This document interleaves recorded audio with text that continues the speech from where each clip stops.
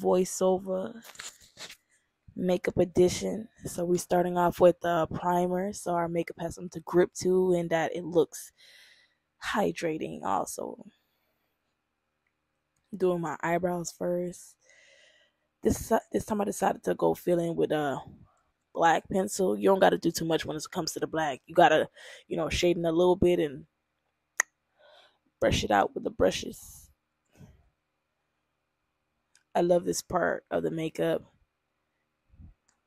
beating in that foundation and contouring the face. That's my favorite.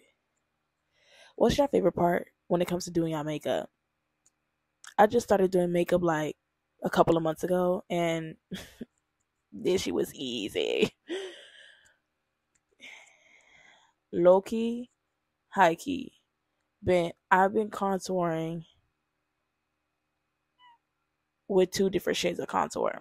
I use when it comes to my face, I contour with a darker shade, and when it comes to my nose, I contour with like the right shade that I should be using to contour my face. But still, this still is giving a look. I like it this way. Anyway,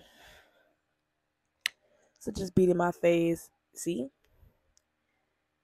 I love contouring a nose. Like ew, like not contouring my nose when I'm doing makeup. It just don't look right. You have to contour your nose. It's just my rule. Hey, anywho, child, you saw that. The blush was just blending in so seamlessly. I loved it. Like,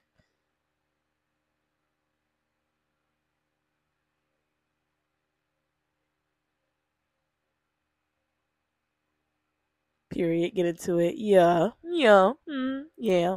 We all see it. Okay, so right here, I am concealing the eyebrows, and I only concealed at the bottom instead of the top. So you really want to take your time when doing the eyebrows, but you could do the top if you wanted to. But that's not what I did in this makeup look. So yeah, and let me know if y'all interested with me being more detailed, like with the kind of brushes that I use, because it's a lot that's gonna be going on in this video. Nangalani. Because hint hint hint, a major hack, you need to use all of your makeup brushes when it comes to doing your makeup, because do not panic, do not fear when something goes wrong. That's why you want to make sure you have your makeup brushes, all of them near your foundation, the concealer, the contour. You want to make sure all of them is near so you can go back in and fix whatever needs to be fixed, because it's makeup. So don't panic. But at the same time, you know, take your time. Okay. Because some mistakes just might be too big to fix. And you may just gotta restart that motherfucker over. Anyway, contouring my nose. It's another one of my favorites too. Because the nose makes your face just like the eyebrows, so does your nose. And I love doing a bright under eye look. So I did a bright under eye look in this makeup look, but it could have been even brighter. So I didn't even go as bright like as I normally like it really would go. But this is still considered my bright under eye look. Cause what I really would have did if I really wanted to have a brighter under eye look, I would have went in with a powder, a pressed powder, and then yeah, do it like that. But I didn't do that in this makeup look. So, bro, the concealer was catching on to my nails, as you can clearly see. Well, yeah, that's why I made that face. I'm just pat, pat, pat, pat, pat, and baby, this concealer set too fast. All it needed was 30 seconds.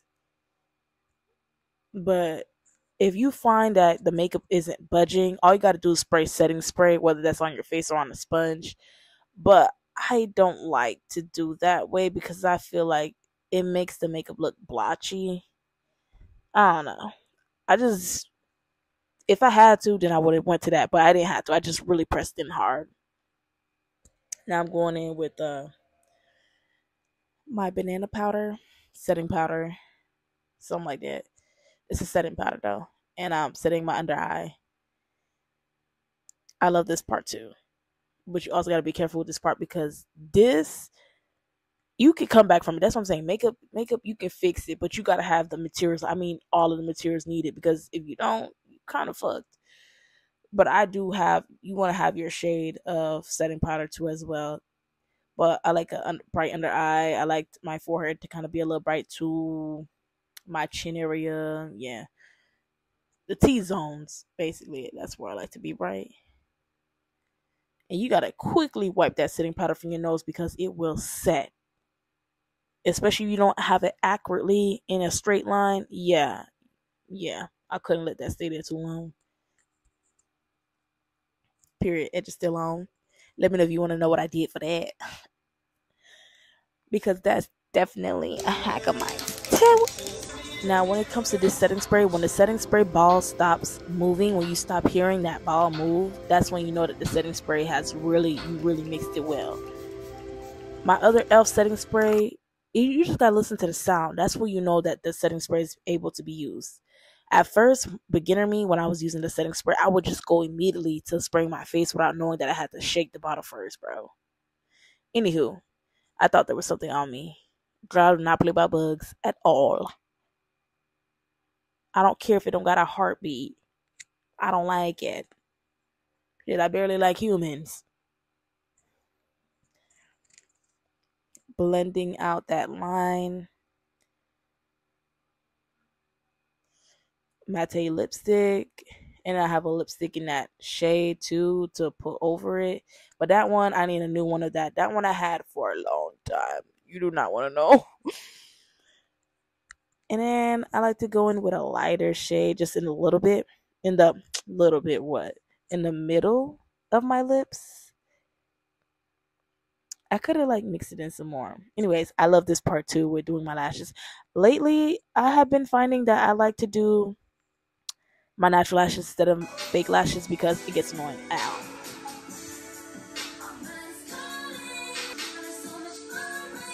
Yeah, you know I'm feeling myself. Yo. Alright, y'all, this was fun.